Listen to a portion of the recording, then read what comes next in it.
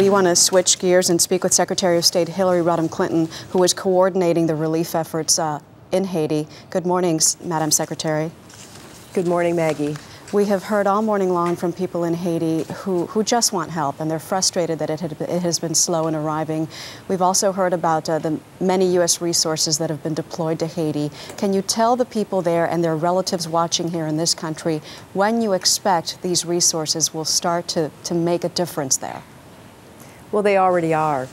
The President ordered a swift, coordinated, aggressive response, and that's exactly what we've been doing. But let me just give you a sense of what we're up against. The airport lost its air traffic control system, and of course it was damaged. In order to get the airport up and going so we can land the kind of heavy planes with the massive amounts of aid that is needed, we had to send in a military team to get the airport running. That has been accomplished. You heard about how the port has been damaged. That is a big problem because that prevents us from getting our ships in. We have a team working on that. We also have our crack search and rescue teams from FEMA and USAID, from Fairfax County, from Miami-Dade, from LA. They're already there on the ground. The Fairfax County team has been working. We've got the 82nd Airborne coming in. The Coast Guard has been magnificent. You know, the depth of it and the extent of it is just unimaginable, as Katie and others are telling you. And depending upon where you are, you may or may not see the results of this coordinated effort, but we're working closely with the Haitian government. The president was safe, but many parts of his government are unaccounted for. They have no communication system. We're bringing the communication system so they can start to talk to one another. We're working with the United Nations, which was responsible for coordinating aid, which, as you know, has been devastated with an enormous loss of life. Yeah.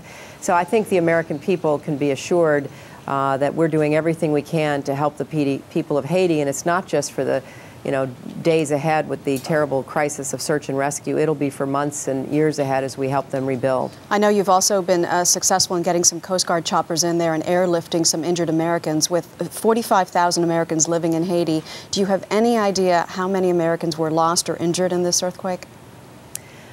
No, I mean, the hopeful news is that we don't have many reports yet. We've had a good outreach. It's called the Warden System, run by the State Department. Our ambassador and his team is on the ground trying to track down every American who we have any kind of contact information for.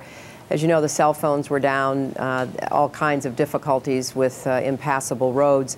But we are locating Americans. We are evacuating those Americans who wish to leave. We've evacuated some of the injured Americans, and I want to give you a number, Maggie, so that if people are worried about Americans in Haiti, it's 1-888-407-4747.